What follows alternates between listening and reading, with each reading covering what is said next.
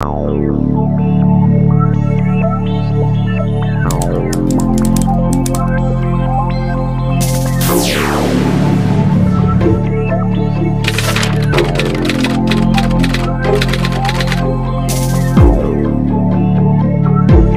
everyone, welcome back to my channel, or welcome to my channel if you're new here. I hope you're all doing so well. Welcome back to another true crime and makeup video. Today we are doing the case of John Wayne Gacy. If you've been here for a while, you will know that was the very first true crime video I ever done. But looking back at it now, I just feel like there was some information missing that I wish I'd included, so I've decided to go back and redo it. It is a longer one than usual, so make sure you're comfy, cosy, definitely grab a drink, go to the toilet before you start this video. This is a really hard-hitting case. It is about the tragic loss of, I mean, we're saying 33 young boys, but it really could be more than that. I know it will be a heavy one. I've been as undescriptive as possible about individual deaths, because I know it's hard to hear, but I hope I've gave enough information that it's interesting and that you walk away knowing something new. All the details for the products that I've used on my face today will be down below, as well as the links to my social media. I would love if you could leave case suggestions either in the comments or email them across to me at my email up on the screen now as usual. But I really do hope you enjoy this, and it would mean the world if you could like, comment and subscribe. Please tell any family or friends that enjoy true crime videos to come and subscribe to me. It would mean the world to me. Also, just want to say this is true crime and makeup. The reason I do makeup is I find it very, very therapeutic. It's something that can distract me whilst I'm telling these stories. I'm not doing it to be insensitive in any way, shape or form. It's just I need something to focus on when I'm talking about these things that happen to people. So yeah, that's why we do true crime and makeup. It's all about doing a bit of therapy whilst we go through these horrific cases. Let's get on into the true crime case, shall we? This is a tough one. So John Wayne Gacy was born on St. Patrick's Day, so the 17th of March 1942, and he was born in Chicago, Illinois to John Stanley Gacy and also Marion Elaine Gacy.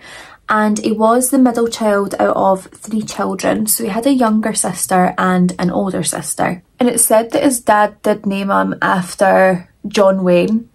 Do you know, like I think it's like the old cowboy kind of films, like your dad or your granddad might know them. I think they were like very, very popular. I mean, I know the name John Wayne and I've never watched an old Western, so.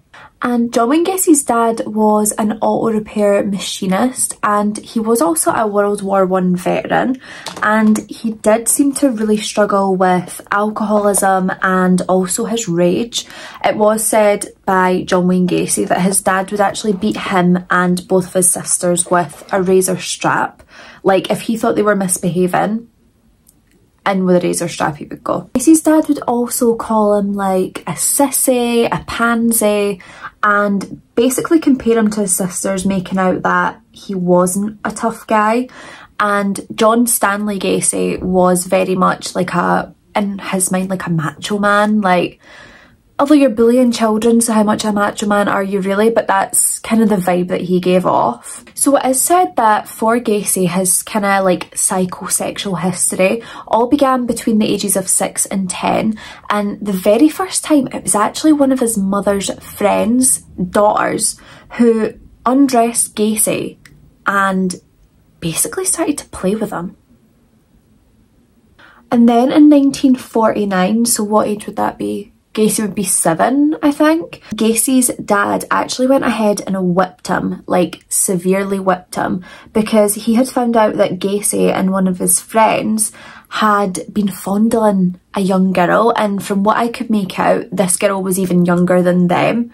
So even though they're young, she was even younger. In that very same year, so remember Gacy's 7 at this point, that very same year, a family friend of the Gacys molested Gacy multiple times whenever he was left alone with him, and John Wayne Gacy felt that he couldn't go to his father and tell him this because the way his father's treated him, calling him a sissy, calling him a girl, John Wayne Gacy thought his father would just blame him and that this would be something that was his fault again, so he had to keep it to himself. Gacy also had a really, really turbulent relationship with his dad. Like, whatever he did, was never ever going to be good enough for his dad. And he really struggled with this. I think he just really wanted to please him and feel like he was enough and that his dad was actually proud of him. And Gacy did suffer from a congenital heart condition. So this did mean that he was pretty much alienated from children his age because they would all be playing sports or doing sports at school. John couldn't take part in any of this because of his heart condition. So he was kind of like an overweight child and people never really wanted much to do with him. And allegedly, according to Gacy, his dad seen this as like yet another failing, like yet another thing his son couldn't do that was like a manly thing. And Gacy would really struggle with really frequent seizures. He would black out all the time. And it is actually said that between the ages of 14 and 18, Gacy would have spent up to almost a year in hospital. And in 1957, he was hospitalised with a burst appendix. Would you believe it that when Gacy was in hospital one of these times, after a seizure or a blackout, his dad accused him of faking his illness. So in 1960, when John was 18 years old, is when he really started to get involved with politics. And he ended up working as an assistant precinct captain for a Democratic Party candidate. And even though his son was getting involved in politics and trying to do something good, this still resulted in Gacy's dad referring to him as a patsy and a sissy. And the same year that Gacy started working within politics, his dad actually purchased him a car. And I know what you're thinking, what a really nice thing to do. Like, that's a step in the right direction for amending this relationship. No, it wasn't, because with the car, he bought it for Gacy, but he kept it in his own name. And he was doing this until Gacy could pay it off himself. So anytime that he felt Gacy was misbehaving or not acting the way he would want him to act, he would just confiscate the keys, so Gacy no longer had access to the car. In 1962, Gacy went out and purchased himself a set of spare keys, so his dad could no longer confiscate them and take them away from him. And when Gacy's dad found out that he had done this, he was not happy.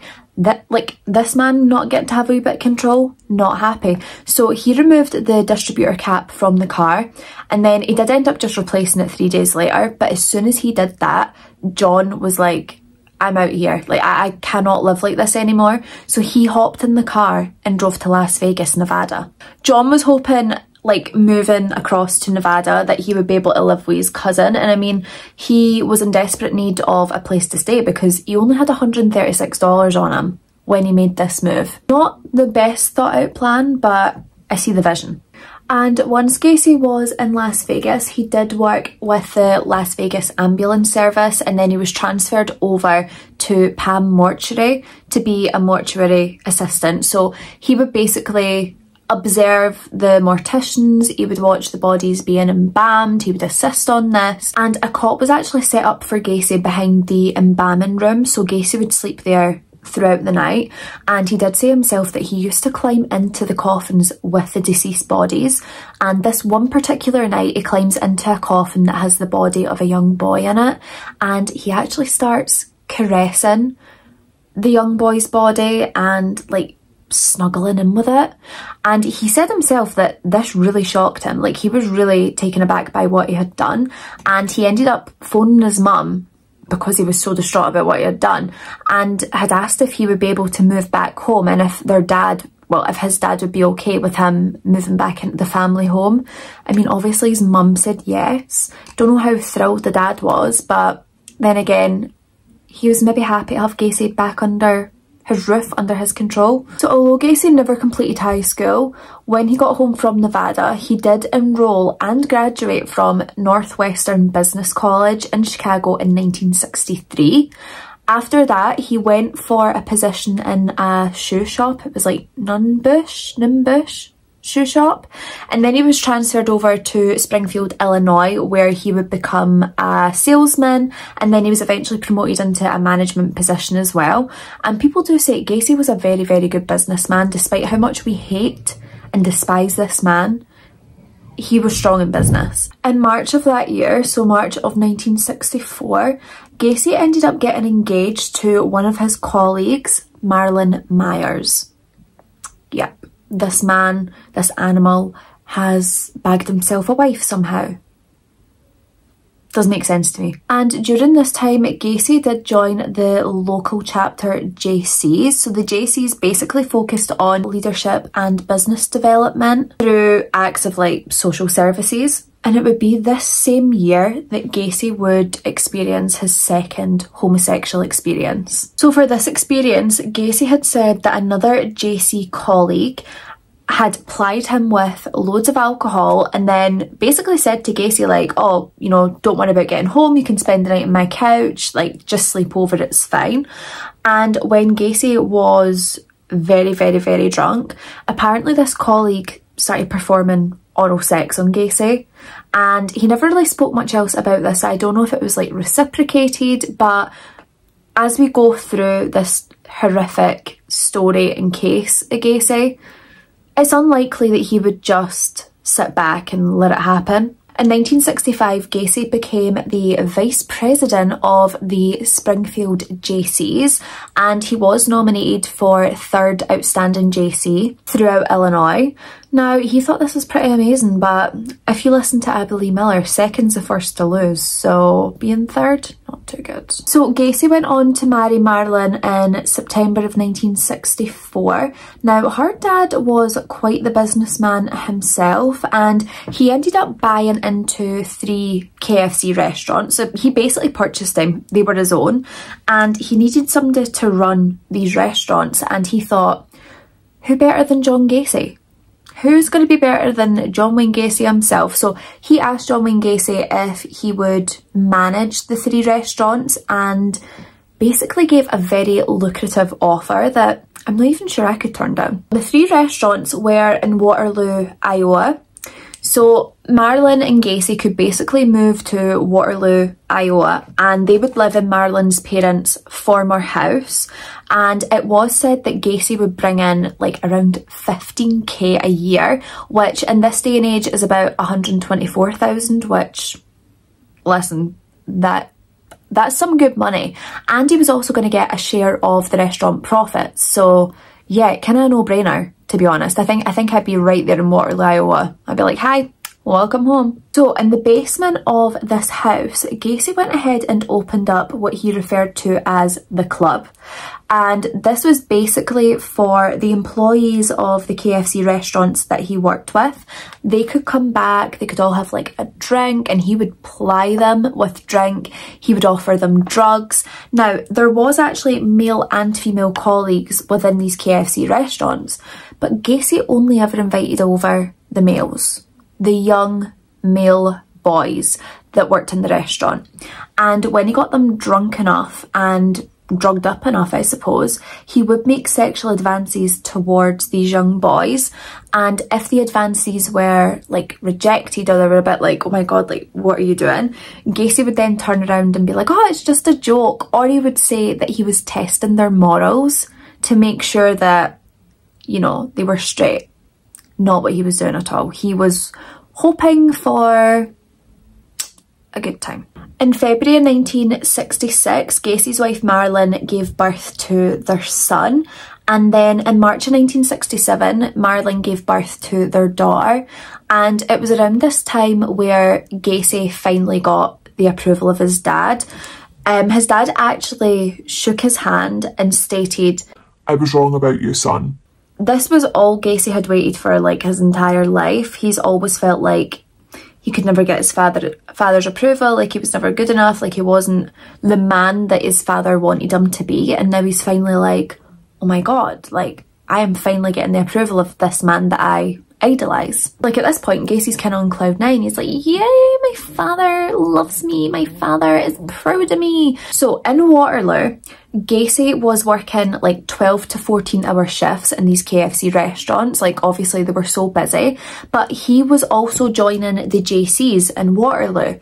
And on top of his 12 to 14 hour shifts, he was also offering extended hours to the JCs, like just being this good upstanding citizen that just wants to help. And every time he attended the JC meetings, he would bring like big buckets of KFC for the other JC colleagues, and he would make them call him Colonel. Like, what in the sexual fantasy is going on there? I know it's like the Colonel, the KFC Colonel, but like, no. That's like the equivalent to call me daddy, I'm sorry. Call me Colonel. Now, these JCs, you'd think like, oh, upstanding citizens just wanting to help the community and do all this great stuff. Well, they were actually heavily involved in drug abuse, pornography, prostitution, even wife swapping.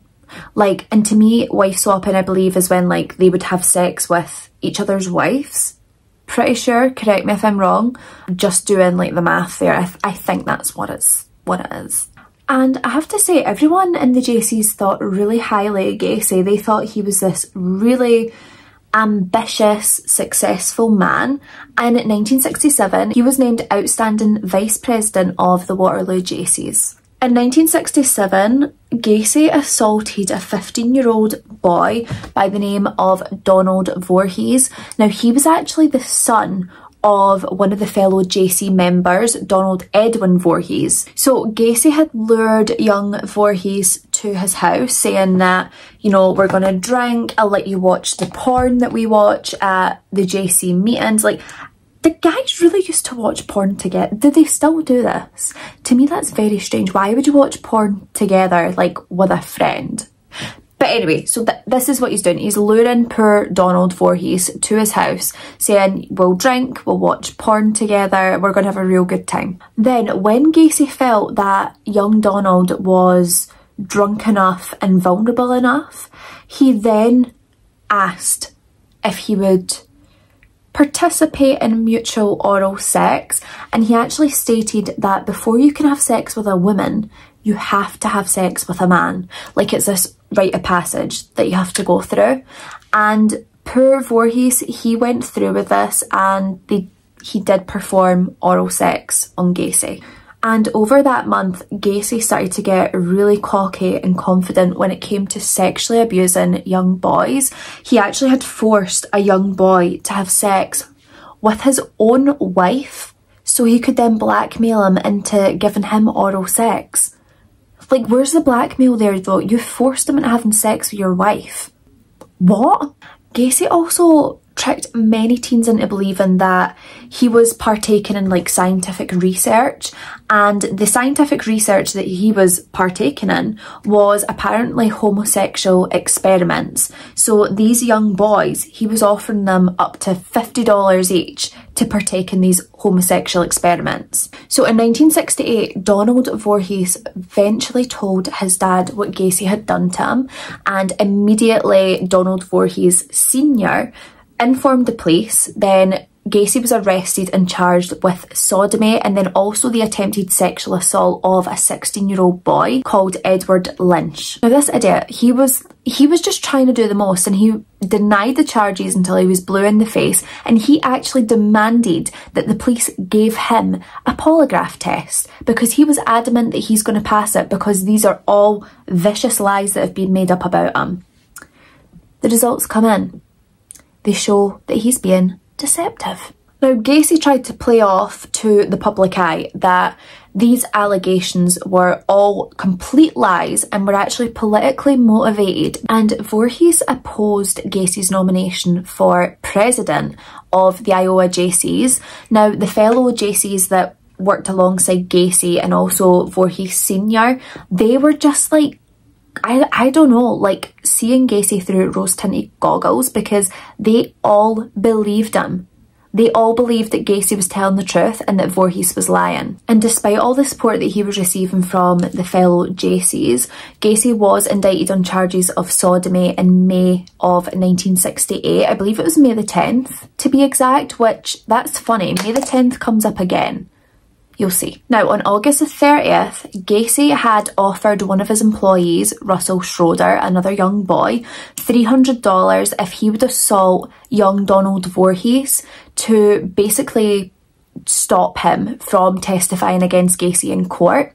Now, when this boy Schroeder went to attack Donald Voorhees, Voorhees was actually able to escape, and then he just went right back, told his dad what happened, and told the police what had happened as well. And I guess Gacy thought because he was giving this boy $300 that the boy would basically lie on Gacy's behalf, but when Schroeder got in there, he just sung like Johnny Cash and said that, yeah, Gacy made me do this. He promised me $300 to stop Voorhees from testifying against him in court.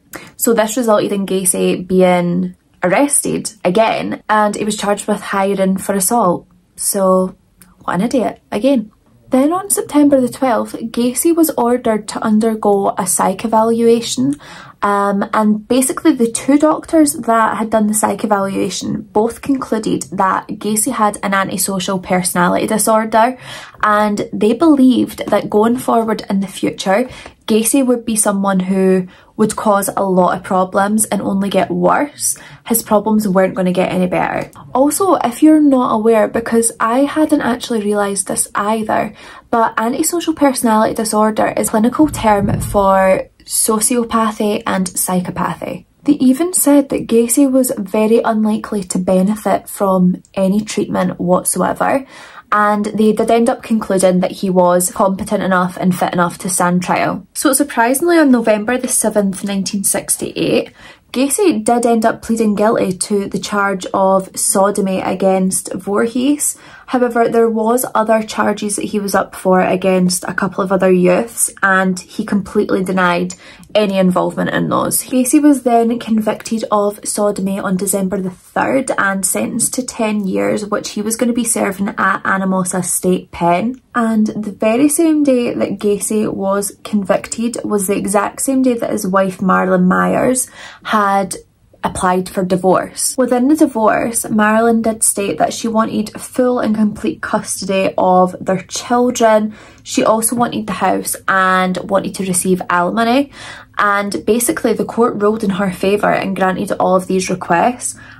And once the divorce had went through, Gacy never ever seen his wife or his children ever again, which honestly is the best thing for them. Like, they're not missing anything with that man. So lucky escape for Marilyn and the children. Now, as it always goes for people like John Wayne Gacy, when he was in prison, he was thought of as the model prisoner. Within a couple of months, he was like the head cook for the prison kitchen. I was going to say the restaurant, but prison doesn't have a restaurant. Anyway, he also joined the JCs within prison, and he actually got the member count from 50 JC members in prison up to 650. Which is kind of crazy. And he was able to do that in less than 18 months. Also got the prisoners a pay rise in their daily pay for their work in the mess hall. Also supervised any projects that were happening on the prison ground. He petitioned for better conditions for the prisoner, and he basically watched over as they installed a miniature golf course in the prison. I am like, what? Why? Why are these people getting a miniature golf course? Like, someone like him, why is he getting a miniature? Not appropriate. Not appropriate at all. And as always, Gacy wins yet another little reward. And Gacy was presented with the Distinguished Service Award for all the work that he had been doing in the prison with his JC involvement. In June of 1969, Gacy was denied parole and was set to prepare for his second parole hearing, and then he actually completed 16 high school courses throughout his time in prison, and by doing so he was able to obtain his high school diploma, which of course he never had before because he dropped out of high school. He never finished it. Then in November of 1969, Gacy's dad had passed away, and when Gacy heard this news, he fell to the floor. He was sobbing and crying, and like, this hit Gacy really, really hard. Gacy had requested supervised compassionate leave, but this was also denied, so he never got to attend his dad's funeral. Then if we skip forward to June 1970, Gacy was finally granted parole with a 12-month probation period, so he couldn't get into any sort of trouble or bother within this period of time, or he would have went right back to prison. And worth stating, he only served 18 months of his 10-year sentence. So what's that, a year and a half, if that? Yeah, a year and a half. And he did have like some terms and conditions for his parole. So Gacy had a nightly curfew, and he was ordered to move back to Chicago, Illinois and live with his mum. And when Gacy was released to prison, he actually swore and promised to one of his friends that he would never ever be back in jail ever again. sir, I got news for you. You're going back. But yeah, so Gacy really relocated back to Chicago and he did get a job as a short order cook. February 12th, 1971, Gacy is charged with sexual assault. So Gacy had basically picked up this young boy that he seen at a bus terminal and sort of just promised to give him a place for the night, a place where he could rest until his bus was due to come, sort of like early hours the next morning. So he lured the boy back to his house and then he tried to force the boy to have sex with him. And Gacy would have been charged and sentenced for this, but unfortunately the boy failed to appear in court, so he was acquitted of any charge. Then on June the 22nd, Gacy was arrested and charged for sexual battery and also reckless conduct when he had basically lured a boy into his car by pretending to be a police officer. Like, he had a badge, he had what looked like a gun, and disgustingly, when he finally got the boy back into his car, he did force the young boy to perform oral sex on him. Unfortunately, this was another charge that got dropped because apparently the young boy who was forced and sexually assaulted by Gacy, he attempted to blackmail Gacy, so the charges ended up being dropped. Like, how did, like, these people have 9 lives. I'm not even joking. Like, these people get more chances than anyone. It's insane. Now, somehow, the parole board in Iowa had never ever heard of these charges, so Gacy just got off scot-free, and then his parole actually came to an end on the 18th of October 1971. 1 month after his parole ended, somehow his Iowa state records were completely sealed, so they weren't accessible. This is a huge problem in this case, and this should never ever have happened, because if those records hadn't been sealed, when Gacy ended up being a suspect later on, like we'll talk about, they would have had more information about the kind of guy they were dealing with. But no, they were sealed. So Gacy was then offered financial assistance from his mum, who helped him buy his own house at 8213 West Summerdale Avenue, Norwood Park Township. And Gacy said this is where he would later go on to commit all of his murders. And from 1974 to 1978, Gacy would host these like big neighbourhood summer parties, and there was like upwards of 400 guests, and the guest list would include like politicians, and there'd be really high up business associates that he knew as well.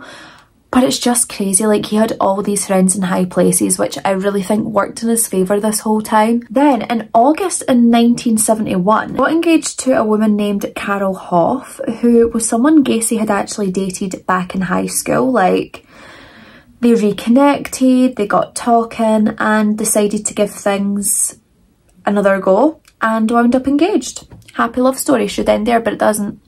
It doesn't. Worth stating as well that Carol had already had 2 daughters, so her and both of her daughters moved into Gacy's house in July of 1972. Now, I would not for the life of me want a child under his roof. Absolutely not. Then in 1975, Gacy had told his then wife, Carol Hoff, that he was actually bisexual, and they had sex one Mother's Day, and Gacy had basically said to her that that was the only reason that he had had sex with her, was because it was Mother's Day. But he did go on to say that he would never ever have sex with her again. Now, after that, most evenings for Gacy was spent away from his home, and he would come back really early in the morning, like during the night, throughout the early morning. He would always just say that he was working late or he had like a business meeting to attend, and that's why he got back so late. But this was not the case. Carol Hoff had actually spotted a number of teenage young boys who were coming and going through the garage where Gacy would like to bring the boys. And then one day when Carol Hoff is like looking through the house, I don't know if she was tidying or if she was actually hoping to find something, but she found like loads of gay porn, and she also found like a bunch of wallets that had the IDs of loads of different young boys in them. And I couldn't confirm, but I'm going to assume that most of them would have been Gacy's victims. Then in October of 1975, Gacy and Carol had like a big argument, and this argument led to Carol basically saying that she wants a divorce, she wants to break up. Gacy agreed to the divorce on the grounds that Carol would continue to live with Gacy until the February of 1976, and then at the very beginning of March, Gacy then went ahead, granted the divorce on the grounds of infidelity. Now, if we go back to 1971, Gacy had established his own construction business called PDM Contractors, and this business will wind up being very successful. They did start off doing like minor repairs, and then they went on to doing some interior decorating, and then it built up to the point that he was doing the remodelling for like drugstores and stuff like that, or just any general stores that wanted remodelling done. He was kind of the go-to guy, which again gave him more credibility within his neighbourhood, within his town. In March of 1977, Gacy had become a supervisor for PE Systems, and this was a firm that specialised in remodelling drugstores. By 1978, PDM Contractors' revenue was upwards of 200,000. Like, this is what I mean. The guy has a business head on him. But why is it that these people end up being so evil? So Gacy then went on to join the Jolly Joker Clown Club. This club is basically a bunch of people who would dress up as clowns. They would perform at parties, parades. They used to entertain in the children's hospitals, and they would perform for like fundraisers and stuff. Now let me tell you, John Wayne Gacy, creepy ass clown. I would much rather have Art the Clown from Terrifier at one of my birthday parties than I would John Wayne Gacy. He was terrifying. But he basically created two clown characters. So he had Patches and Pogo. And he said that Pogo was like his happy clown, and then Patches was his more like serious clown. Now going back to Gacy's company, he did have mostly teen boys or very young men working for him, and it was quite often that Gacy would proposition some of his staff for sex. In 1973, Gacy and one of his employees had travelled to Florida, and Gacy had said that this was to view a property that he had just bought over there. Now, whilst they were away in Florida together, Gacy did actually brutally rape this boy. And once they were home, the boy obviously was at home and then was thinking about what Gacy had done to him. So he stormed over to Gacy's house and beat him to a pulp in his front garden. Like, thank you, Lord. This, I mean, he should have just kept beating him until he died, because this man just needed to be stopped. But when his wife at the time had asked what it was all about, Gacy basically made out that the boy that was working for him done really poor paintwork, so Gacy was refusing to pay him, and then this was the boy's way of getting back at Gacy, beating him up. In May 1975, Gacy had hired another young teen boy named Anthony Antonucci. 2 months later, Gacy goes over to the home of this boy, Anthony Antonucci, and he knew at this point that the boy had really injured his foot. I think it was maybe like a sport injury or something. So at this point, they were drinking wine. Gacy, again, is watching a porn movie with this young teen boy. Like, I don't know why you would watch porn. It just blows my mind, to be honest. But when he thought that Anthony was quite tipsy, a bit drunk, he then wrestled the young boy to the floor and like cuffed his hands behind his back. But what Gacy didn't realise when he walked away from Anthony was one of the cuffs were actually loose, so Anthony was able to get his hand out of that cuff and then use his other hand to free himself. So what he did is, when Gacy came back through, he attacked Gacy and then cuffed Gacy. Gacy begged and pleaded with him to uncuff him, that he never meant it, and to please let him go. Gacy hadn't realised that this boy was a high school wrestler, and from what I gathered, he was very good at it. So he kind of was able to overpower Gacy, who was a big man. Like, this man was big.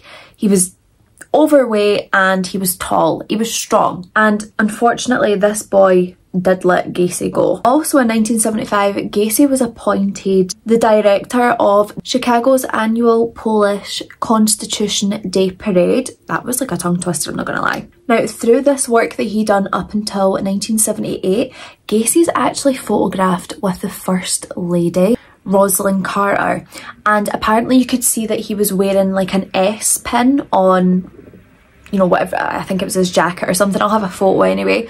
But it had an S pin, which had basically meant that Gacy had special clearance at this event. Like, this is the power that's kind of being given to this guy, right? It's insane. And obviously when everything had happened with Gacy, this event was deemed an embarrassment to the US Secret Service. Now, throughout his time of brutally murdering, Gacy had murdered at least 33 young boys, 26 of which was found in the crawl space in his house or placed throughout his house. Some were people that he knew, others were young boys that he had picked up at the Greyhound bus station in Chicago, or others were males that he propositioned for sex, saying that he would give them money, and others were actually young boys that Gacy had promised a job or staff that worked for Gacy. There was also some victims that were lured because Gacy had said that he was a police officer. He had like one of those flashing lights that you could put on your car, like that looked like the police flashing lights. He had a sheriff's badge as well. He had like a makeshift gun. It's said that Gacy would usually kill one victim at a time, but he did have a few nights that he would refer to as his double nights, where he would kill 2 boys. So Gacy's sort of mode for killing would be, once he's got the victim back in his house, it would be to ply them with drink or drugs if they were willing to take them. He would then use his clown tricks to restrain the boys. So a lot of the time it was the handcuff trick that he would show them. He would basically do the handcuff trick on himself, so he'd put his hands behind his back with the cuffs on. However, he would always hide the fact that he had the key in his hand, so he was able to set himself free, but obviously it looked like a trick because no one else knew that he had the key. And when he would do this in young boys, when they had their hands behind their back cuffed and they couldn't get out, Gacy would basically be like, well, yeah, that's because you don't have the key. And then this is when the terror would really kick in, because the boys realise that, you know, they're not going to get free. And then he would brutally rape and brutally torture these poor young boys. And it's said that at some points he would actually straddle their chest, so sitting here on them, and then force the young boys to fillet him. Which it's just so horrible. Like, the level of fear that these young boys must have had is just unfathomable. Ugh. And, you know, he would burn the boys with cigars, and then he would also turn them into like human horses. So he would have them on all fours, and then he would sit on their back and basically ride them about like a horse. And he would have like these makeshift reins around their necks, which obviously he was just pulling tighter and tighter to make them go faster, basically. He would also insert foreign objects into the boys. He had an 18-inch dildo that he would use on these poor boys, and would laugh whilst using it and just say the most obscene things to them whilst doing it. Another thing that Gacy really enjoyed to do to his victims was actually to partially drown them in his bathtub. So he would drown them to the point that they've blacked out, like they're almost dying, and then he would actually perform CPR on these young boys and revive them, to then do it all again, like this cycle: the torture, the rape, blah, in the bathtub, drown, revive. It's just, like, how do these people exist? How are these people made? I don't get it. Now, the way that Gacy would sort of end these boys' suffering, you know, the final act of his murder, he would do what he called the rope trick, and it's basically a rope tourniquet. And what he would do is he would wind this tourniquet on a hammer handle tighter and tighter and tighter until it was like choking the boys to death, basically. He would also take socks and stuff them right at the back of their throat, so they would be asphyxiated, you know, they couldn't breathe at all, and he would do the rope trick to them. And he always referred to his rope trick as his final trick that he would perform. Gacy said that some of his victims would lie on the floor convulsing for like an hour or two whilst he would just, you know, go about his daily activities. He would just leave them there to die in pain. Gacy usually killed between 3 AM and 6 AM, and then he would store the bodies of the young boys under his bed for 24 hours before then burying them in the crawl space underneath his house. It's also said that he would even embalm some of the bodies before burying them, because obviously he'd done the embalming at Pam Mortuary, so sometimes he would take them through to his garage and then do embalming there. Gacy's first known murder had taken place in 1972, and it was the murder of a young 16-year-old boy called Timothy McCall. Gacy was able to lure young Timothy to his house for sex and to give him a bed for the night. Gacy actually said that they had a really nice night together. They were drinking wine, had some food, they just generally chatted. Gacy had went to his bed, and then Timothy had slept either in bed with him or in a spare room, but I imagine if they've had sex it might have been in Gacy's bed. Then in the morning, Gacy gets woken up by Timothy, who's standing in the door frame of Gacy's bedroom, and he's holding a knife in his hand. So Gacy immediately goes on the defence, thinks that this young boy is going to try and kill him. So before Timothy can do anything, Gacy gets up to attack him. So this poor boy then kind of puts his hands up to surrender, like as in like, you know, I'm not going to hurt you. As he does this, he does accidentally cut Gacy on the arm, which Gacy just takes as another sign that Timothy was going to murder him. Gacy was able to wrestle the knife off of Timothy, and then he actually stabbed him to death on the floor of his bedroom. And Gacy did say that this was like the ultimate sexual gratification. This is when he knew that murdering gave him this sexual thrill. And apparently when Timothy had sadly passed, Gacy had experienced this mind-numbing orgasm like never before. Afterwards, Gacy went to the kitchen where he seen that there was bacon and eggs and just breakfast food lying out. Timothy had actually been cooking him breakfast that morning, which is why he had the knife in his hand. I don't know if he was going to ask Gacy like what he wanted, or, you know, tell him breakfast is being made, like telling him to get up basically, but Gacy just took this as the opportunity to murder poor Timothy. Another known victim of Gacy's was actually a PDM employee. He was 18 years old. His name was John Butkovich. Gacy said that he had lured John to his house to discuss overdue pay, which of course young John never thought anything of. So Gacy had given him alcohol. He had then tricked John into doing the handcuff trick and then proceeded to strangle him. And what is so infuriating about this is John Butkovich's parents were so suspicious of Gacy. They believed that Gacy had done something to him, but the police just kept deeming all these young men as runaways. And it's just not the case. John Butkovich's parents phoned the police over 100 times to say that they were so suspicious of John Wayne Gacy, and not a single time were they taken serious. In the mid-70s, there was also 2 other young boys that came forward and said that Gacy had raped them. Gacy was then questioned in relation to other disappearances that had taken place in the area.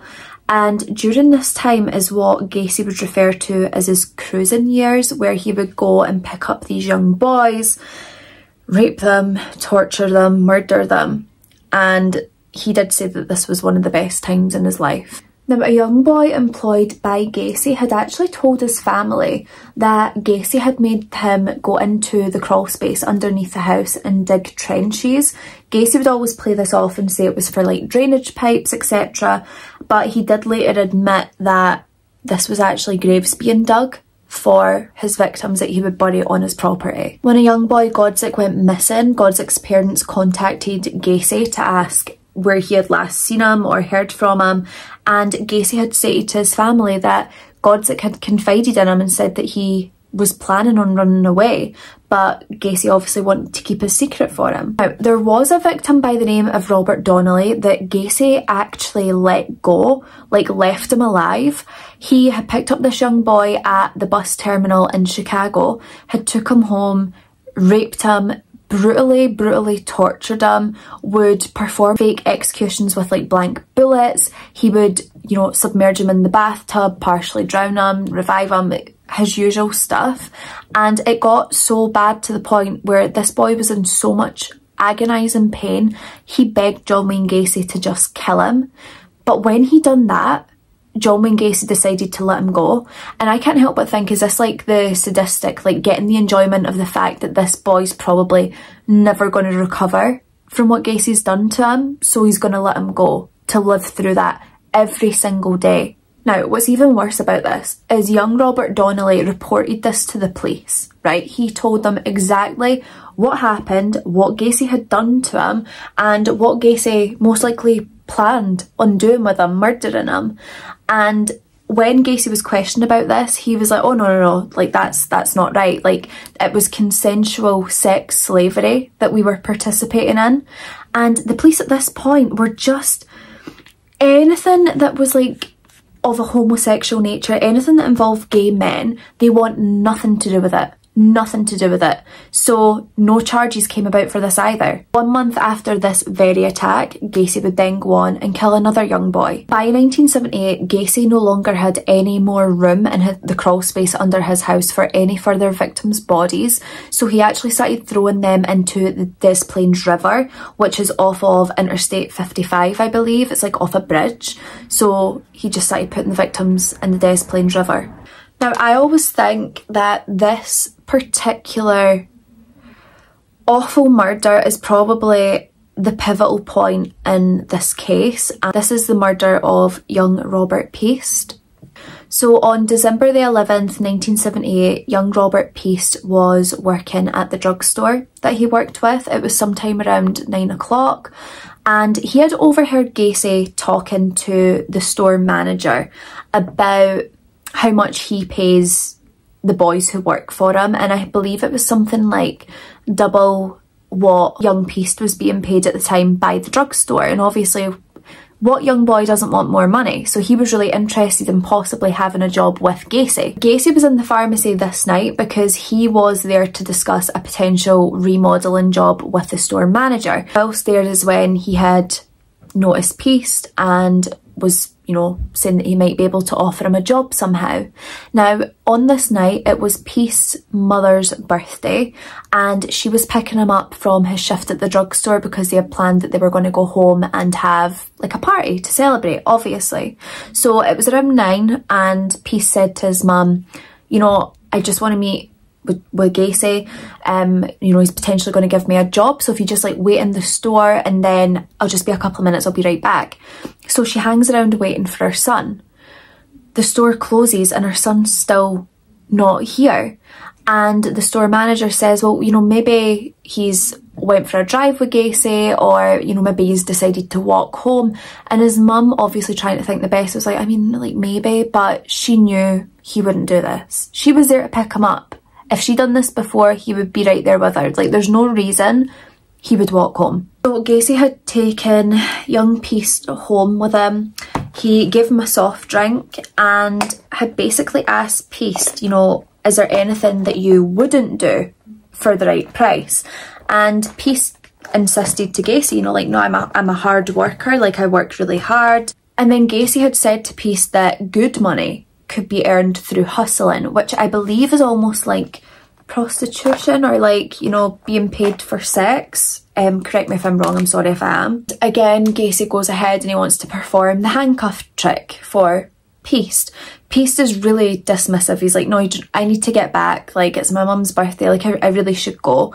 And Gacy forces him into these handcuffs. Gacy tried to state that Piest did not resist whilst Gacy removed his trousers, which I do not believe for a second, because I'm pretty sure this boy was absolutely terrified of this giant man. Gacy also said that when he placed the rope for the rope trick around young Piest's neck, that he was crying and sobbing. And sadly, of course, Gacy done his usual, the rape, the torture, everything brutal that you could possibly think of and more was done to Robert Piest, to all the other young boys. They had the worst fate imaginable. Also said that as Piest lay dying on Gacy's floor, Gacy took a business phone call whilst Piest is lying, gurgling and spluttering because he's dying.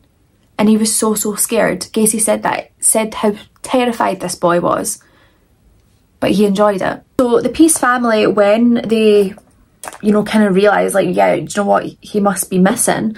They reported Robert missing to the Des Plaines police, and the store manager had said that, you know, Gacy was talking to this young boy about a job. So they're thinking in their minds, like, right, let's speak to Gacy, see what he knows, and we'll go from there. So now we're going to talk about Lieutenant Joseph Kozenczak. He was the chief at this point. He only had been for 6 months, and a lot of people did state when he took on this case, like, he only did it because he had a lot to prove. Everybody else that had dealt with, you know, these young boys before were just concluding that they were runaways, that they might come home, or that they've moved away, were given no closure to the family. But with Detective Kozenczak, his son attended the same high school as Robert Piest, and he knew of Robert Piest and knew that he was not the kind of boy to just run away. And I think the fact that he had a son just really hit home for him, that, you know, a son Robert Piest's age, you know, he could fall victim to this as well, and he just was not convinced that this was a runaway, and he decided to take the case on, and that he would do whatever it took to find who was doing this to these boys. I forget that I'm not tan, so I'm just gonna bronze up my face and my neck to match. So anyway, Lieutenant Kozenczak, he decides that he's going to look into John Wayne Gacy's background, see what he can find, and he was able to see the sodomy charge against the 15-year-old boy that led to his imprisonment in Iowa, and also the sexual battery charge that Gacy had as well, that other people just hadn't looked for. It's crazy to me. So Kozenczak and 2 other officers decide that they're going to pay Gacy a visit, so they go out to his house that night, and Gacy point blank states that he never spoke to Robert Piest. When he went back to the drugstore, it was only because he had received a call from Torf, the drugstore manager, that he had left his appointment book in the pharmacy, well, the drugstore. They actually asked Torf about this, who says that there was no phone call to Gacy. He never asked Gacy to come back to the store for his appointment book. So quite clearly, he's just went to meet up with this young boy. So Gacy actually agreed that he would go to the station, that he would do a statement, but he was really busy just now, so they were going to have to wait. It was just going to have to be later on. And Kozenczak said to him, well, you know, how quick are you going to be able to come down? And Gacy then stated to them, like, you know, you guys are so rude, that you have no respect for the dead. Because apparently Gacy had a family member that had just passed away. So he was saying that that's why he couldn't come down right now. So it was around 3:20 AM when Gacy had arrived at the station, and he was like covered in mud and dirt, but he just stated to, you know, the detectives, the police there, that he had been in a car accident on his way down. So of course Gacy is denying that he had any involvement in the disappearance of Robert Piest, said that he didn't even talk to the boy. He was still adamant about his appointment book story, that Torf had called him down to get it, but Torf had given a statement already that no, he didn't. So Gacy then agrees to do a written statement for the police. On December the 13th, they had obtained a search warrant for Gacy's home, and when they had went in there, they found a lot of dodgy stuff that, you know, the normal person just wouldn't have. Like, he had hypodermic needles, there was loads of gay porn, there was the handcuffs, there was boxer shorts that were just far too small to fit Gacy and his large ass. They also found the fake sheriff badge along with a starter pistol. There was also a book on homosexuality. There was also capsules of amyl nitrate, and I'm sorry to say it, but there was like dildos everywhere. There was also a 2x4 with holes in each end. There was bottles of Valium and atropine. There was driver's licenses and a blue parka. This parka is going to be very, very, very important, so please, blue parka, remember that. They also found like a high school class ring with the initials JAS engraved on it as well, and there was also a receipt from the Nissan pharmacy, the one that Robert Piest worked at, in the trash bin in Gacy's house, along with a 36-inch of nylon rope. Des Plaines police also went on to confiscate Gacy's car along with any other like work motors that he was using as well, and then there was a surveillance team set up to monitor Gacy at all times. On December the 15th, from the sealed records that they had been able to bring up about the battery charge, obviously with them being sealed they had to go to that police station directly and ask for the full report.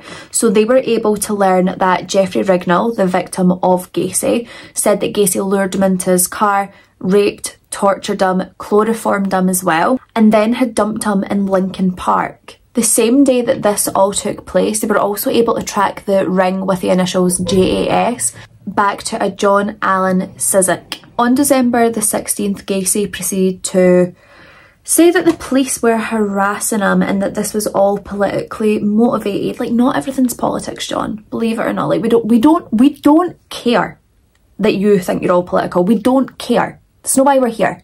But he was convinced that they were harassing him because of political connections or his recreational drug use. So I think he smoked weed quite a lot.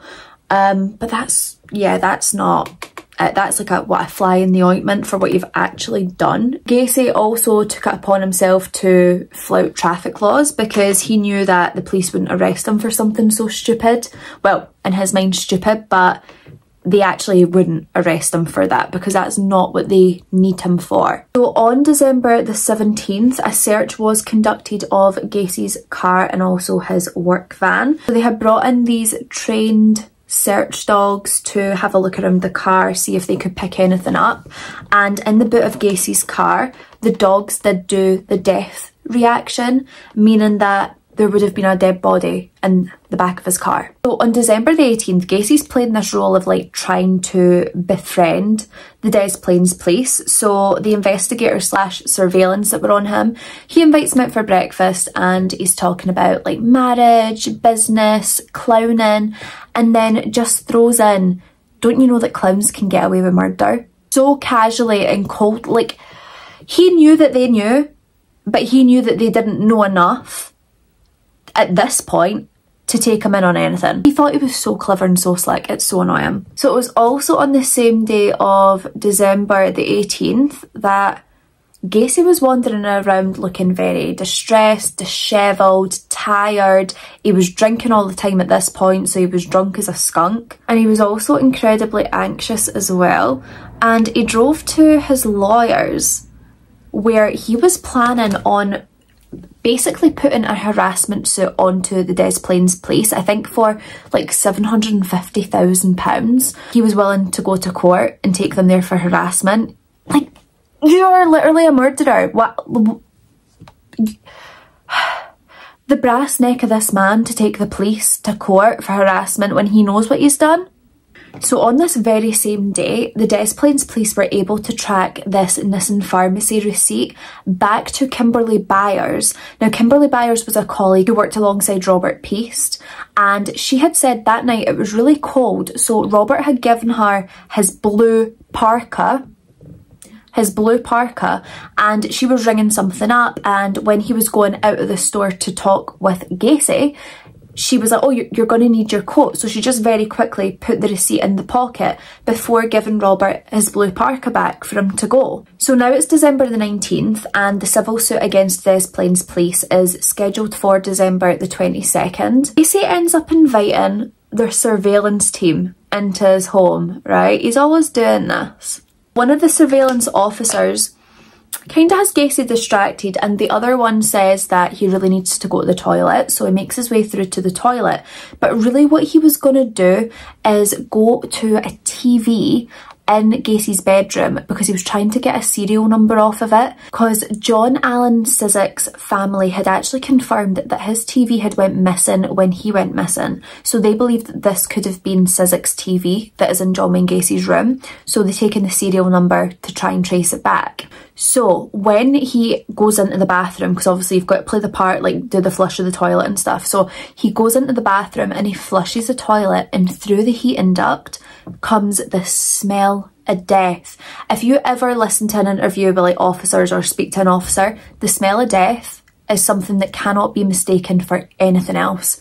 It is the worst smell ever. So December 20th comes around and Gacy is driving again to his lawyer's office, I'm assuming to discuss the civil case that he's doing against the Des Plaines police.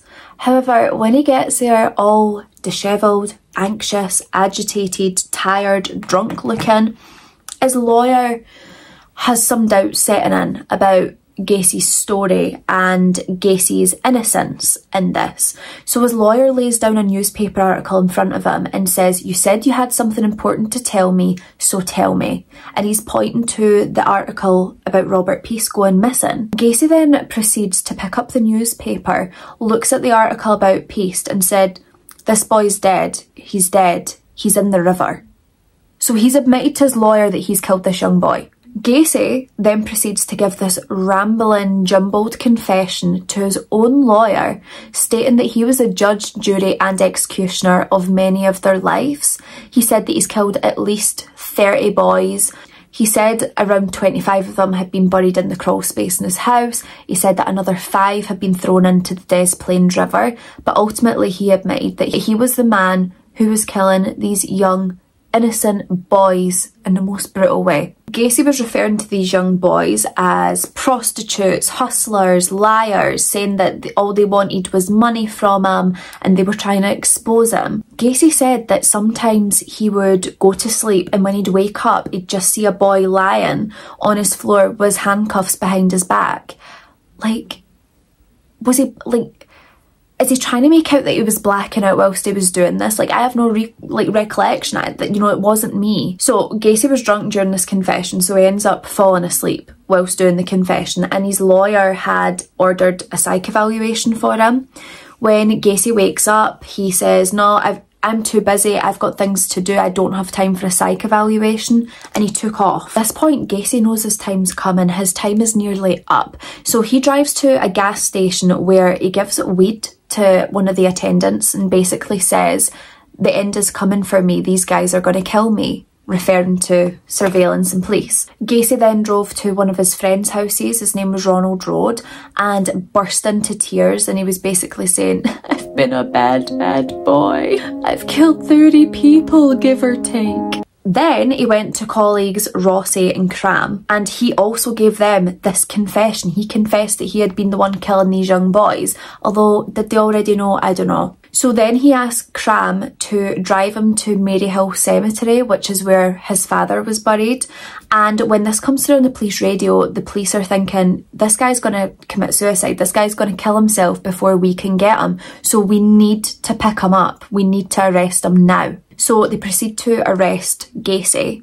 Then on the 21st of December around 4:30 PM, they're actually granted a second search warrant, so they go back to Gacy's property. So from what I could see, Gacy had like pulled the plug on something, which meant that the crawl space had flooded. So the examiners and things, they had to basically drain the crawl space before they could go down and examine if there were any bodies there. Once it was drained, evidence tech Daniel Genty shouted up to the investigators and said, "You can go ahead and charge him with murder right now." He then continued and said, "I think this place is full of kids." On December 22nd, John Wayne Gacy confessed to killing approximately 30 young boys. Gacy also confessed to Peace's murder as well, and actually stated that he slept with Peace's body beside him that night, like cuddling into him. Gacy also confirmed that he picked up Peace around, you know, just after 9 at night, and Peace was dead shortly after 10. It's almost like he was getting reckless, like things had to be more rushed because he knew that people were starting to think things about him. And then they had taken Gacy to the bridge off Interstate 55 to show them exactly where the bodies of the other boys had been thrown in. Gacy then went on to draw a diagram of the crawl space depicting where the 26 bodies of the young boys were. And he had also confirmed that there was 3 elsewhere throughout the property, I think like under the floorboards. I think there was one under the floorboards in the recreational room, and I believe there was one under his garage as well. Gacy was then brought to trial on the 6th of February 1980, and he was charged with 33 murders of young men. And Gacy goes on and tries to claim that he had a multiple personality disorder. So he had 4 different characters that would take over his body and he wouldn't know what he was doing. So he said that he had, you know, himself, like the hard-working contractor, businessman, upstanding citizen. Then said that he had a policeman, and this policeman was called Jack Hanley, or he was referred to as Bad Jack. So this was like the guy that was picking up the kids. He then had his clown personality, and then also the active politician personality. Like, this is giving me Split. Do you know that movie Split? It's like Gacy's went up in court and he's like, it's not me, it's Patricia. That's how it feels. So Gacy's lawyers said to him, you know, plead not guilty for reason of insanity, and let's just hope that sticks. Let's just hope that the jury think that you're insane. Other victims of Gacy's came forward to testify. So we had Jeffrey Rignall, Donald Voorhees, and also Robert Donnelly. So they actually testified on March the 12th. The jury had deliberated for 1 hour and 50 minutes. Gacy was found guilty of the 33 murders, along with sexual assault, sexual battery, and taking indecent liberties of children. Then the jury had deliberated for more than 2 hours regarding the sentencing of Gacy, and they went ahead and they said that they wanted him executed. You know, he was getting the death penalty, and his execution date was then set for June the 2nd, 1980. He ended up remaining on death row for 14 years. He painted clowns, birds, skulls. He painted his home and John Dillinger. Some of his paintings were actually sold, and others are in art exhibitions. Like, why are we honouring the devil? I don't get it. I don't get it at all. Gacy filed a ton of motions to try and get his sentence appealed, as they do. I'm not even like getting into all this stuff. Like, there's a lot that happens whilst Gacy was in prison, but I've got to be honest, I don't care about what the man went through in prison, right? I just want to get to the part where he's executed. So he was doing all these appeals, and then in 1984 the Supreme Court of Illinois upheld the conviction. They were like, nah, you know, you're gone. They then ordered his execution for November the 14th by lethal injection. When I was younger, I used to always think he got the chair for some reason, but obviously it was a lethal injection. So for Gacy's final meal, he had like a little 360, and he went for KFC. So he had like buckets of chicken. He also had strawberries and also a Diet Coke. Before the execution of John Wayne Gacy, thousands had gathered. Then on May the 10th, 1994, John Wayne Gacy was pronounced dead at 12:58 AM. Weirdly, his brain was removed for scientific research, and there is actually a TV show that I watched years ago, and I think it was like this woman who has his brain was testing it for science. I think she was like doing a comparison, like trying to see what the brain of a psychopath is like. If I can find it, I'll link it below because it was actually really interesting. But yeah, they did use his brain for scientific research. They do say that his last words were "kiss my ass," but his lawyer says that's not true, so I don't really know what his last words were. I think basically he had said it to police at some point, like "kiss my ass," but they weren't his final words. John Wayne Gacy's home was demolished in April of 1979. The Tribune reported at the time that it was a relief to neighbours, including one who told the newspaper, "I'll be glad when every bit of it is gone." Gacy said that he buried 27 victims on his property, but 29 would be discovered, most of them in the crawl space. 4 other bodies would be found by the police, including that of Robert Peast. These had been thrown into rivers south of Chicago. Not all of Gacy's victims have been identified. The last body identified was in October 2021, and we can only hope that in the future the rest can be identified. But that is it for the case of John Wayne Gacy. I know it was a hard one, it was a long one. But I know it was longer than what they usually are, so I really hope it's been somewhat interesting to you. Obviously, all these young boys sadly died, and there is some that remain unidentified to this day, which is really hard to know. But please leave any case suggestions that you have down below. I will also leave down below all the products that I've used in my face. They'll all be linked in case you want to purchase any. Any case suggestions can be sent over to my email if you'd rather not comment, so I'll have that up on the screen now for you.